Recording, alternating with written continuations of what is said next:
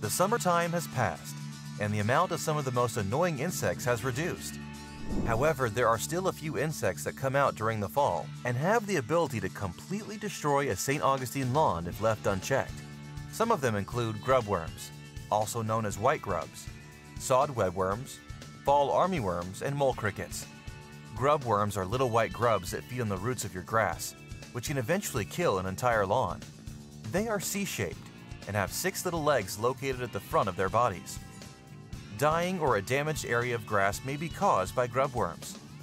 Since the root system and plant bed have become weaker, grass may feel spongy or easy to lift up like a piece of carpet. The best effective prevention for grubworms is imidacloprid, found in Merit 0.5G granular insecticide or Merit 2F liquid insecticide, while the best curative treatment can be made with Scott's Grub X or Dilox 6.2 granular insecticide. Sod webworms, on the other hand, are known for munching on Bermuda grass blades as opposed to the root system. They are little green worms that skeletonize the leaves on grass blades, leaving a window pane look in the blade. Fall armyworms tend to leave the same kind of damage, but they are either green or a muddy brown with a wide horizontal black stripe running down each of their sides. They are around 1 to 1.5 inches in length and have a lightly colored upside-down Y that marks the head of the worm. Both sod webworms and fall armyworms can be prevented and controlled with spectricide triazicide, Bifin LP, or Bifin XTS, and Dilox 6.2 granular insecticide.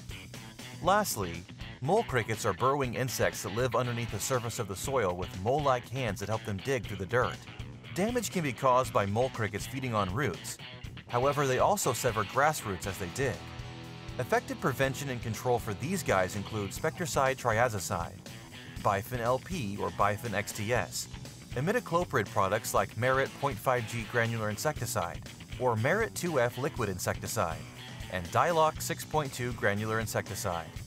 Visit our series of homeowner maintenance guides on Palmetto and Citra Blue St. Augustine. If you have a different kind of St. Augustine, refer to our generic St. Augustine maintenance guide. We've provided links to each guide in the video's description on YouTube.